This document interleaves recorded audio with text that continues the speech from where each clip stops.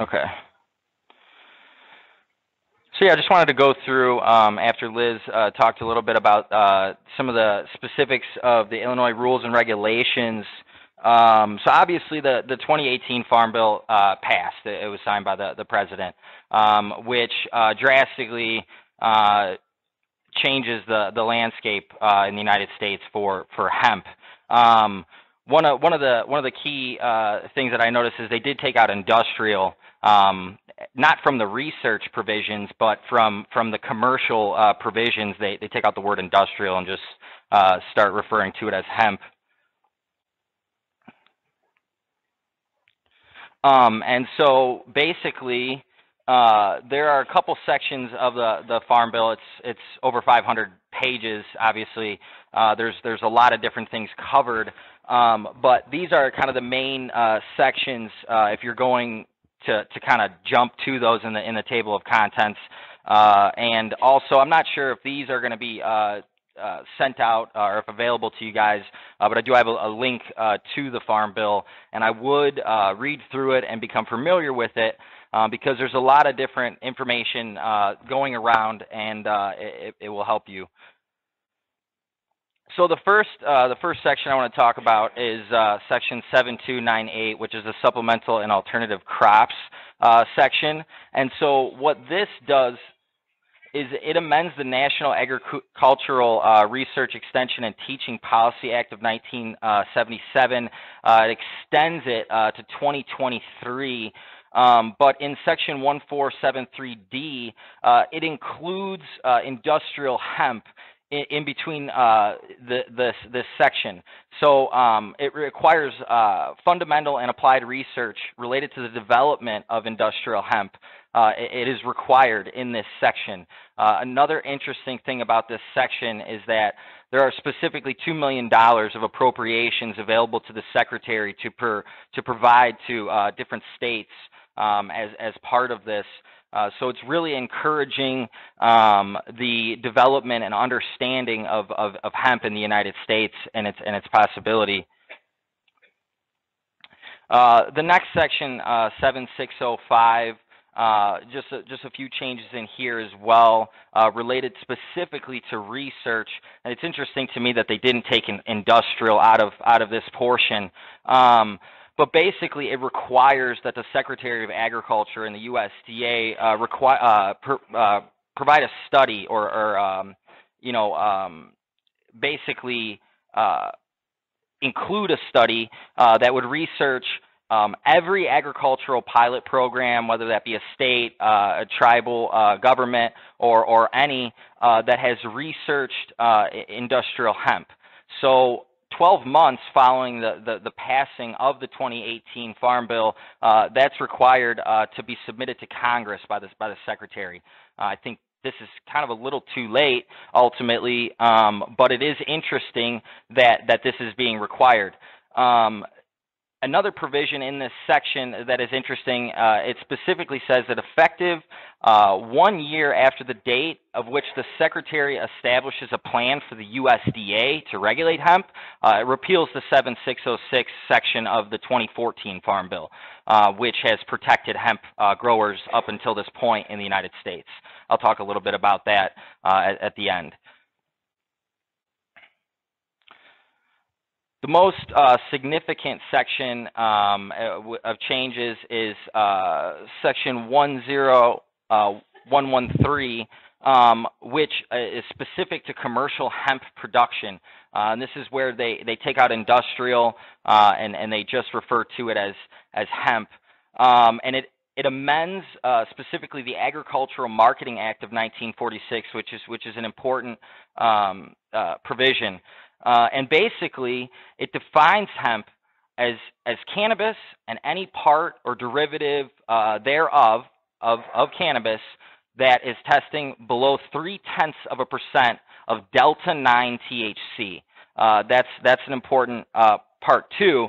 Hemp is cannabis, right? And products made from hemp are considered hemp, right? So when you talk about hemp, it doesn't matter whether it's flour or oil extracted from hemp, it's all hemp, right? Which is defined as any product that is testing less than 0.3% THC. So that requires that your oil and derivatives and products, final products going to market, also contain less than 0.3% THC by volume, which is important. Basically, it requires states and tribes to submit a plan to the Secretary of Agriculture if they want primary authority over the development and regulation and monitoring of industrial hemp in their state. If they don't want primary authority, they can completely let the USDA take over, and the USDA, instead of, let's say, the Illinois Department of Agriculture, would actually provide licenses in lieu of a state license if a state did not move forward with regulating and wanting authority over monitoring hemp. Obviously, it doesn't look like Illinois, they will move forward. And I think that ultimately Illinois' plan and regulations will fit with what they're looking for. In this section, it specifically states that states and tribes may go beyond the requirements and be more restrictive, if you will. So, for instance, in Illinois, the requirement that you can't have a drug misdemeanor could be kept. The USDA is not going to say that you can't do that. The plan that the states must provide, to me, they seem pretty simple. Basically, they want to know the location of where hemp producers are producing hemp. Now, when they say hemp producers, to me that would say cultivators, processors, and really anybody manufacturing or making a final product. And they have to keep that for 3 years, I would assume, from the date of licensure. And then it also requires procedures for testing. This changed a couple times, and I was very happy to see the final wording of this, and I'll explain why. So when they test industrial hemp, an agronomist or somebody will come out and take a sample in the field, and then they will go back, and there's two main methods of testing, which would be gas chromatography or liquid chromatography. And so the cannabis plant will have delta-9 THC, but then it will also have THCA, which is the acid form of THC. It's not psychoactive, and heat turns THCA over to delta-9 THC.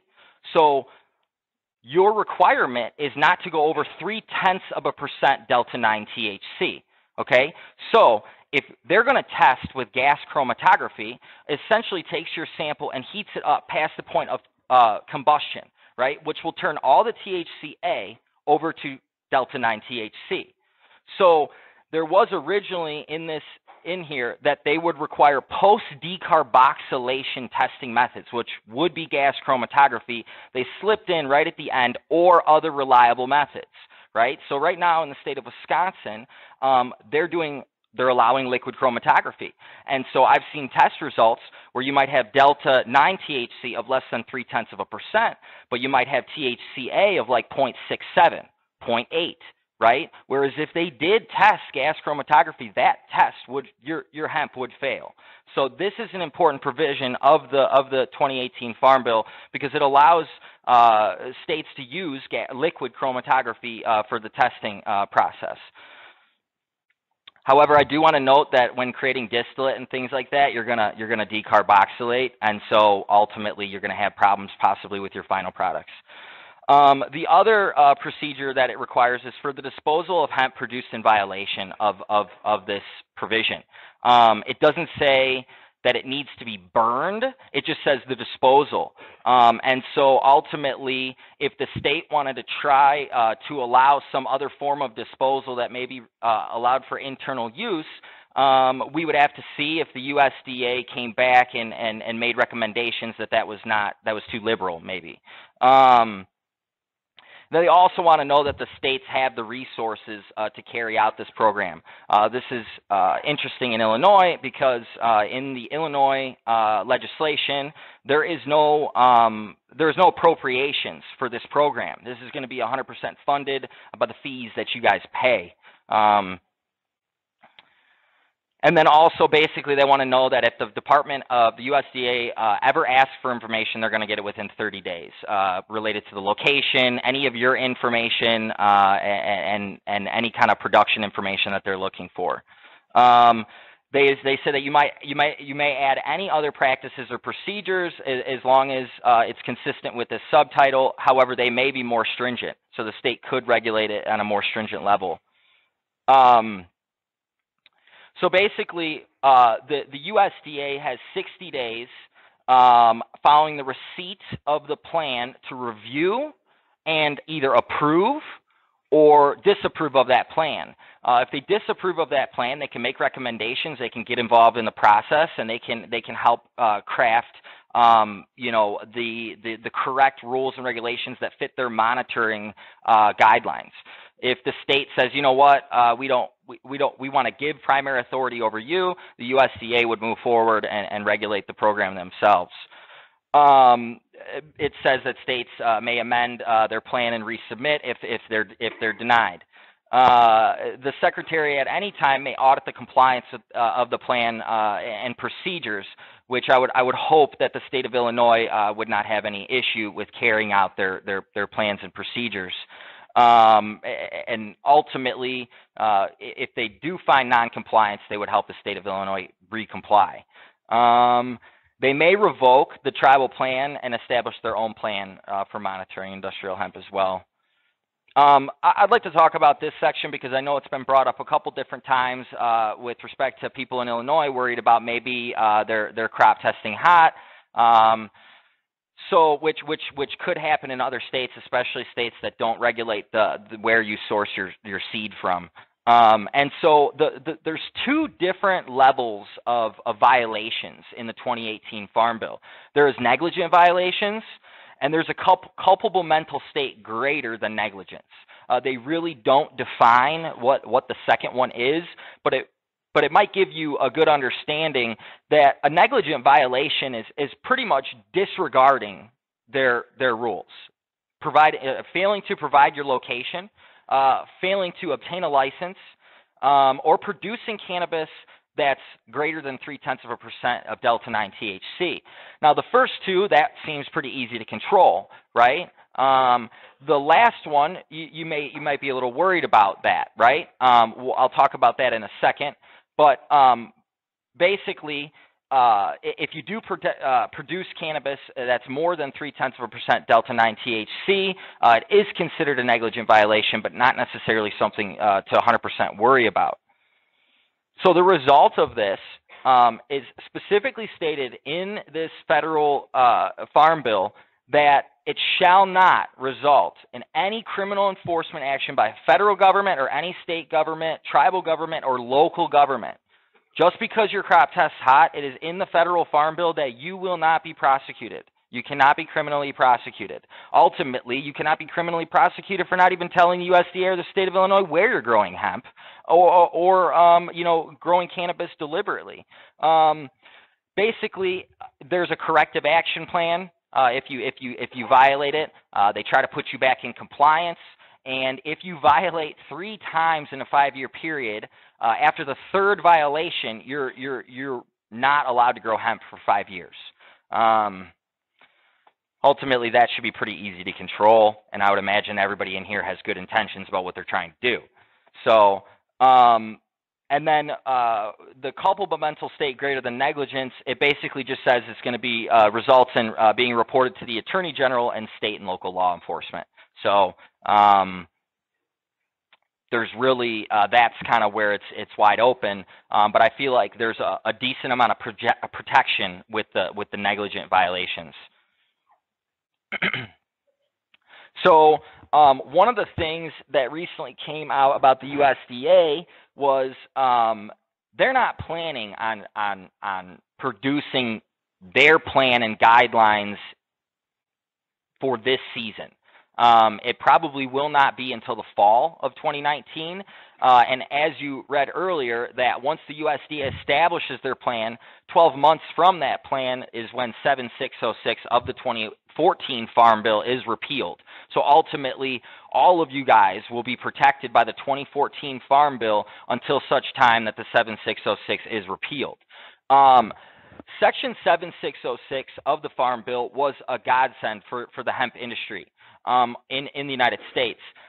The biggest impact of this section is three words that say notwithstanding the Controlled Substances Act. So what it is saying is that if you are in compliance with 7606, you are beyond the preview of the Controlled Substances Act. You are not producing a product that falls under the Controlled Substances Act. And basically, it requires research.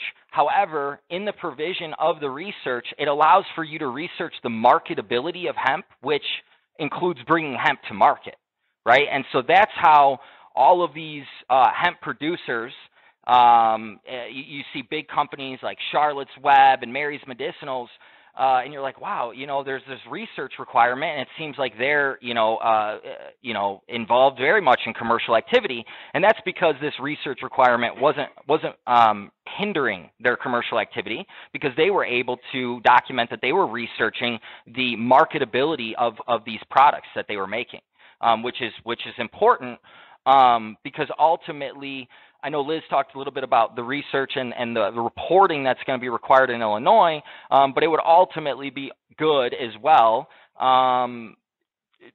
to have some plan of documenting the products that you're making, and maybe why you're making those products, and what you're looking to do in terms of researching the marketability of those products. It can't hurt for this planting season to at least have that. If anybody needs help with the research, the research documentation of that plan, I have helped clients in various states do that. It is not that difficult, so we can definitely talk about that. I want to talk really quickly, too, about a recent court case. KAB LLC versus the United States Postal Service, okay? Basically, there was a shipment of hemp isolate, okay, extracted from hemp down to a powder form. And this hemp isolate was shipped through the United States Postal Service, and it was taken by the USPS. And a lady by the name of Courtney Moran, who is very involved in Wisconsin and the development of Oregon's hemp program, took this case on to help KAB. And the administrative law judge in the case ruled in favor of KAB because they had chain of custody paperwork, they had certificate of analysis, they had a license from the Colorado Department of Agriculture, and they were following all guidelines of their license. And so what the administrative law judge overturned was that the same thing I talked about earlier, is that notwithstanding the Controlled Substances Act, they were in compliance with 7606 of the Farm Bill, had all the proper documentation, and therefore their product was not within the preview of the Controlled Substances Act, which made it completely legal. The other thing, too, I've had a lot of farmers ask me about a IRS tax code provision, specifically related to trafficking in controlled substance. And that is what hemp producers or cannabis producers and processors are subject to. They cannot deduct their ordinary and necessary business expenses. If you're being told by a CPA that underneath the 2014 Farm Bill you cannot deduct your ordinary and necessary business expenses, that person doesn't know what they're talking about. You can deduct all of your ordinary and necessary business expenses because you are not trafficking a controlled Schedule 1 substance as long as you are in compliance with Section 7606 of the Farm Bill.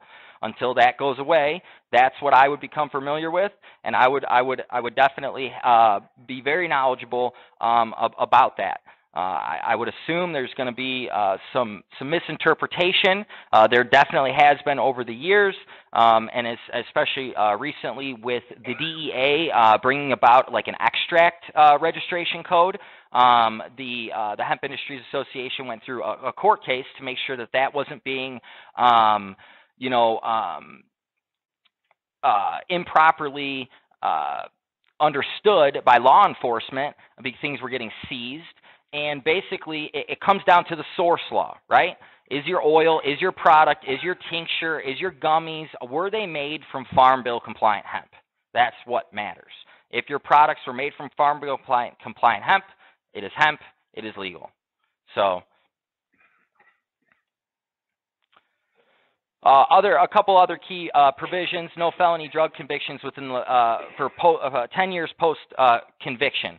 It doesn't say anything about misdemeanors. It doesn't say anything about crimes of dishonesty. Ultimately, I would hope that the state of Illinois would just comply with the federal this provision. It specifically authorizes appropriations, which is a very positive thing. It protects interstate commerce and travel. There have been issues before where people have to fight cases, like I just talked about. This specifically protects interstate commerce and travel. The state of Illinois cannot restrict someone from Kentucky driving a hemp load up to Wisconsin for processing. It also allows for federal crop insurance, such as other crops, and provides for USDA license where states do not license hemp producers. So there is a listening session tomorrow, March 13th. You can register if you just type in USDA hemp listening session. It's free to register, and I think it's from like noon until maybe 3 o'clock tomorrow. And then also there is a good frequently asked questions page on the USDA's website. And I think we're into the next.